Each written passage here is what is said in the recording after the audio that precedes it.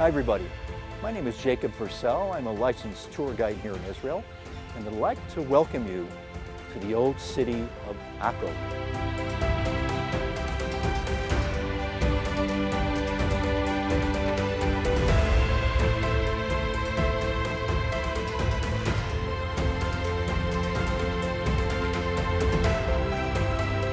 Right now we're enjoying these beautiful banyan trees in the shade, put here by the British. Remember, the British rule the area then known as Palestine from 1918 to 1948. Napoleon actually had one of his worst defeats right here at the hands of the Turks and the British in 1799. So I'd like to invite you to come with me to an underground adventure here in the old city of Akko. Let's go.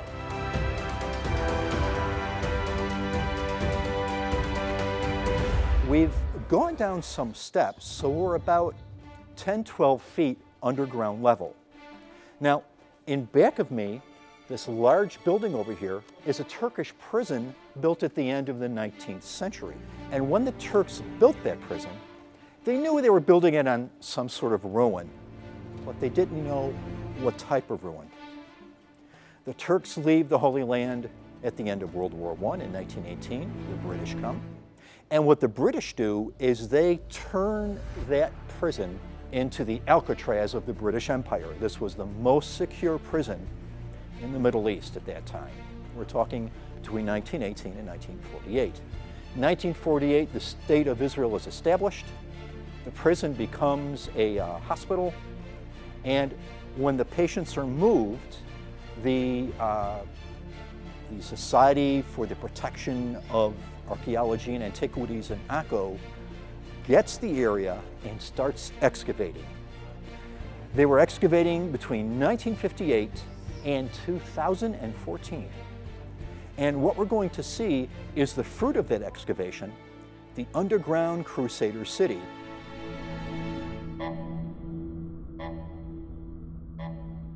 If we look at the model, you might be able to discern two shades of gray. The darker shade is what has survived. The lighter shade is what hasn't. Reconstructed. All this was the Knights of St. John, as they were known, of the hospital. This was their headquarters. We'll be going to the bottom of the church here, which was built about 900 years ago. So let's go inside. Notice we're walking even deeper underground.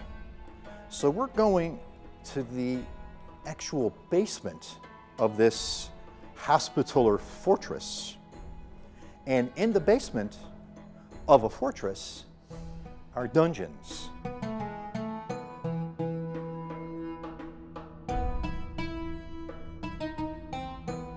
Okay, so we're in the dungeon. We're in the holding cell of the hospitaller order. And what I want you to notice are these holes we see still existing in these blocks of stone here. And you can see where the irons were put in. The hospitaller order had brothers, and the brothers had to abide by a code. And if they broke that code, let's say by the sin of gluttony or the sin of pride, they would be given a sentence to be chained up here for a couple of days until they learned their lesson. We've exited the dungeon, and we're actually now at street level during the Crusader period. But street level during the Crusader period is about 20-25 feet under the ground today. So these murals are very helpful, and I'd like to point out the armor that the knights were wearing. They weren't really wearing what we'd call armor, but they wore something called chainmail. Armor wasn't quite developed back then. And we're talking about 1150 to 1200, 1250, the Crusader period here in the Holy Land. And you can see that what the knights are wearing are chainmail, and these are small pieces of metal painstakingly soldered together, and they wore what looked like a big overshirt with sleeves called a hauberk. And then they wore some sort of head covering. If you were an aristocrat, you got a helmet. And of course, you're on a horse. The weapons they had were these huge swords called a broadsword of tempered steel. And the European warfare here in the Holy Land was a line of knights in this armor charging anything in its path. And anything in its path was destroyed. The only disadvantage was it's hot here in the Middle East. And that will be their downfall. Welcome to the beautiful hall. This was one of the last pieces of the puzzle here, one of the last sites in this fantastic underground Crusader city that was uncovered and reconstructed.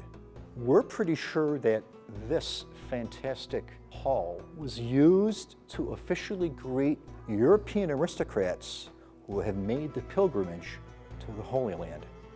Now remember, the Hospitaller order was really in two parts. We hear the word hospital in there. Half of the knights were trained physicians and surgeons. The other half were some of the most serious soldiers in the Middle East. They were mounted knights, we saw before. So how did they get along? How did they have an income? That's where the aristocrats come in. The aristocrats donated land, jewelry, monies to these order to bring Christianity to this part of the world and to reclaim Jerusalem for Christianity. So it was a very important room for the Hospitaller order here, where the Grand Master of the order would come, officially greet the pilgrims, hold a mass. Remember, the knights higher up in the order were also priests. Hold a Thanksgiving Mass, and take care of the pilgrims who were probably a bit under the weather from probably a couple month-long journey. So the beautiful hall here in Akko. So we would be walking in an open street if we were here about 850 years ago. By the way, that's a recording you hear in the background of as if you were hearing a busy street. I think that's kind of cute.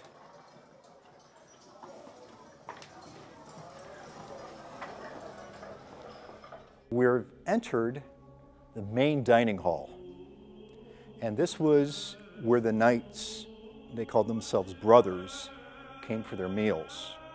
Now, the hall here is one of the most magnificent examples of Crusader architecture in the world. The hall was found more or less as we see it.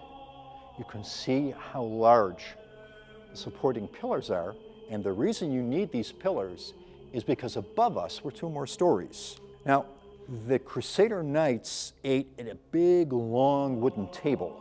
They sat on benches on either side of the table. The only person who had a chair was the Grand Master. He would be sitting at the head of the table over there. That's where we get the expression, chairman of the board. As we look around, we see the magnificence of the Crusader architecture here in Akko. We've left this large dining room and we've entered this huge exercise area. Now, this is the center courtyard of the Crusader Hospitaller fortress. And this is where they would take their horses and they would train. You know, we've all seen the movies, you know, where you see the guys on horses and they're jousting and they're taking their wooden swords and practicing their combative skills. But that's what they really did back then. But one thing you have to realize is that this has all been excavated. Above us, we see half of an exercise yard of this Turkish and later British prison. And the exercise yard completely covered this, and this was all filled with rubble.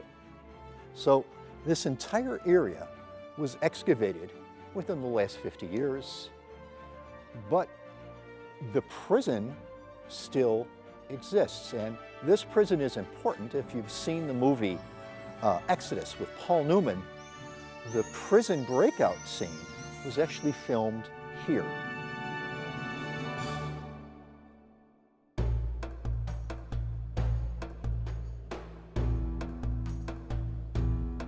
what we're walking through now is the Hospitaller Grand Hall.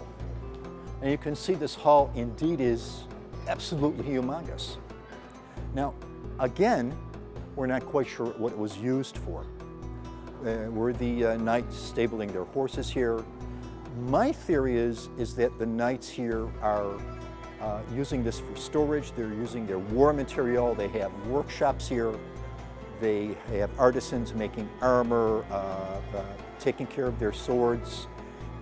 Remember, this is a city within a city, so you would need an area for this type of work to get done. Remember, this is really, in today's world, this would be a very sophisticated army base.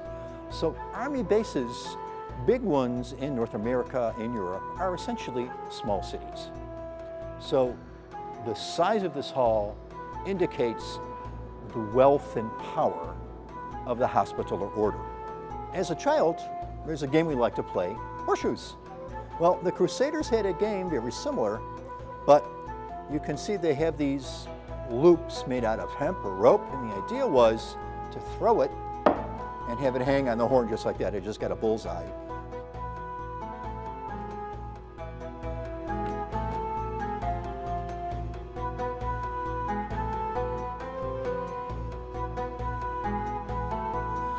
The Crusaders had a problem. Their problem was there never were enough of them. At their height, only about 10% of the population of the Levant were Crusaders. So you had this huge fortress, and you didn't have a lot of guys to defend it. So what the Crusaders did was they dug underground tunnels to get from one part of their complex to the other to make the enemy think there are more of you than there really are. Here we are at the light at the end of the tunnel, literally, and we're going to end up under the church that no longer exists. This sort of basement of a church is called an undercroft.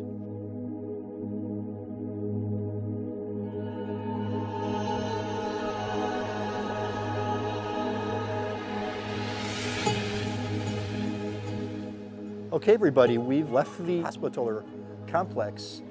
We're inside the walls of the old city of Akko. One of the great things in Akko, of course, is the bazaar, the shuk. So we're going to walk through this main road here in the market, and you can see people buying just about anything from socks to Turkish taffy, vegetables.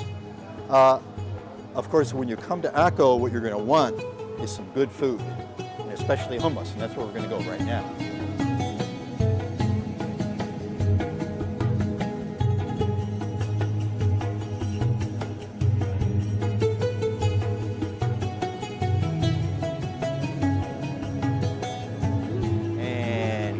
Comes calamari, shrimp sand, fresh sea bass. Yes, Guys, we're at the famous Abu Cristo restaurant here in Akko. Just doesn't get better than this. Abu Cristo here in Akko.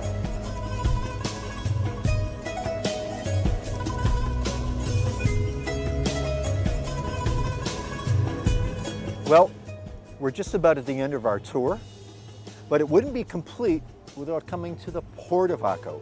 Now, Akko always wasn't called Akko. When Alexander the Great gets here, he changes the name of the city from Akko to one of his generals' name, Ptolemais. And if we open up the good book to Acts 21:7, when Paul is coming back to Jerusalem, and it says, "And when we had finished our voyage from Tyre, we came to Ptolemais, greeted the brethren, and stayed with them one day, and the next day we who were Paul's companions departed and came to Caesarea." So Caesarea is south of here. So Paul comes right here to this port, Ptolemais, now called Akko, into his final stay in Jerusalem before he'll be tried in Caesarea and sent back to Rome to meet his fate. So, my name is Jacob Firsel, Voice of Faith Tours. Hope you enjoyed our tour of the United Nations Heritage Site, the old city of Acre.